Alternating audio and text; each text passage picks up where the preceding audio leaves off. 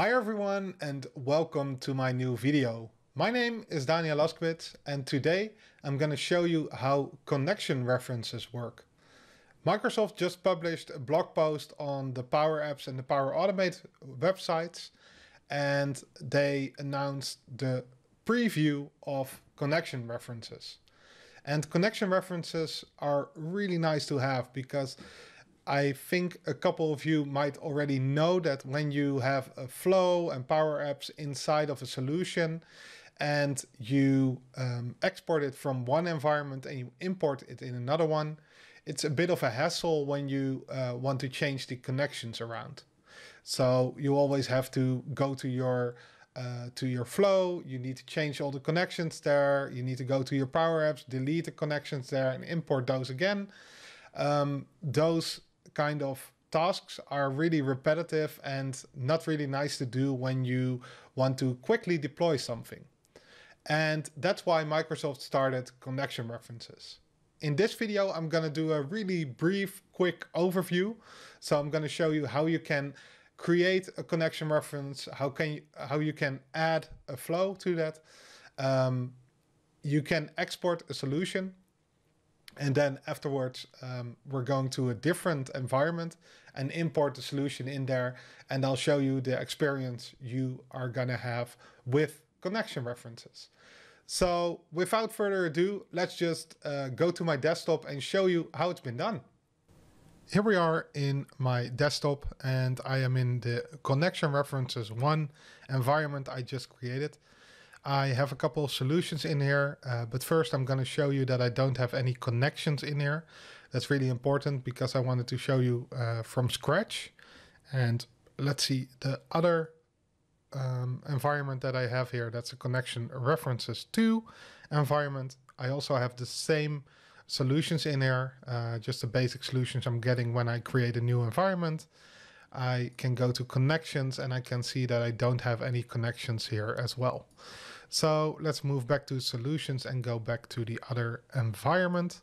I'm going to create a new solution. I'm going to use a display name connection references.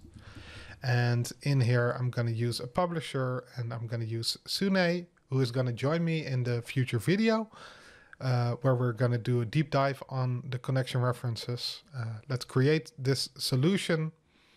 And now we can see that we have a connection references solution without any components in here.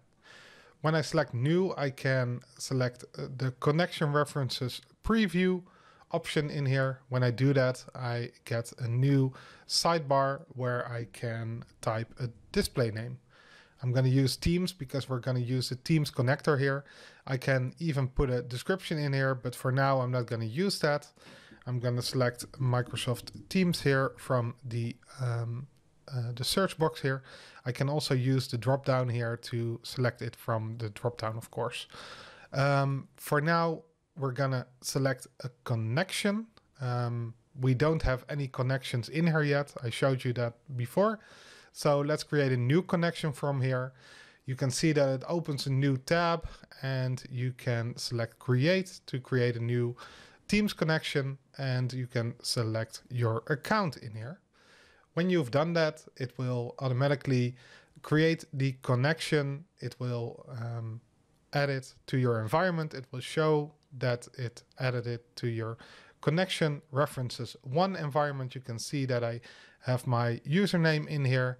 And when I close this one down, I can hit refresh on the right side of the connection part.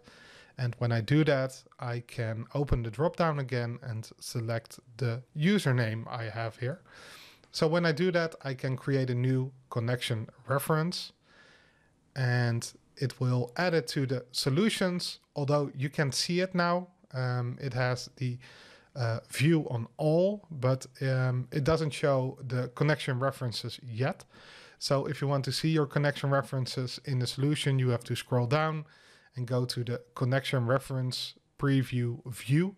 And then when you select that, you can see that the connection is in here. So let's switch back to all and create a new flow in here. And in this flow, we are going to use the connection reference Teams, of course. So Let's select the manually trigger flow action and add a new step. We're going to use Microsoft Teams. I'm going to list all teams in here. So list teams. And I'm going to fill in a title for the flow. So let's do manual list teams and save this flow. It will take a little bit of time until it's saved. So let's wait for that. Okay, I can now close down this tab and I already saved it, so that's good. Let's select done here and you can see that my flow will appear here. And as already mentioned, you are not seeing the connection reference here, but it's still there. You have to only switch to a different view if you want to see that one. So for now, that's a little bit strange, but for now we'll have to do with that. Okay, let's publish all customizations. So we have to wait for that a little while. And after that, we will export the solution to my computer. So we already published. Let's select next. We can export this as a managed solution. It says version number 1.0.0.1. Okay, that's fine for now. So let's select export and it will download the solution. Okay, so we can see that connection references 1001 manage.zip is already in my downloads folder in my computer. So let's go to the other tab here and see connection references 2. Again, we don't have any connections in here. Let's go to solutions and select import. We can browse for a file in here, select the connection references solution I just exported from the other environment and select open. I can select next here. And now you see an overview of all the details in here. You can see that I'm importing connection references, that it's of type managed, that the publisher is Sunay Vaishnav, and that it's version 1.0.0.1 and it's not a patch. So when I select next here, I can already update this solution from this window. So in here I can select a connection, and because we don't have any connections in this environment yet, I have to create a new one. When I do this, it's just the same experience as the other one we just did. So I have to click create. I have to select my account in here. So let's wait for a little while. Select the account. It will add the connection to my environment. And I can close down this tab. I already get prompted to refresh the connections in here. So let's click refresh and you can see that it's refreshing in here. And now it automatically grabs the right connection in here.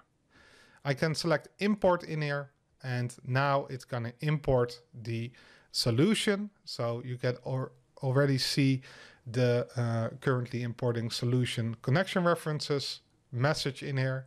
It will take a little while before the connection references solution is imported, but here you can already see that it was imported successfully. And when I select the connection references solution, you can already see that the status in the flow is already on.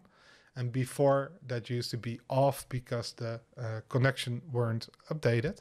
And when I open this flow, I can actually see that the whole thing here, let's wait a little while and edit this. You can already see that the connection reference is already in here. So it's working perfectly, and I don't have to change anything in the flow. It automatically updated the connection references, and that's what we all want, right?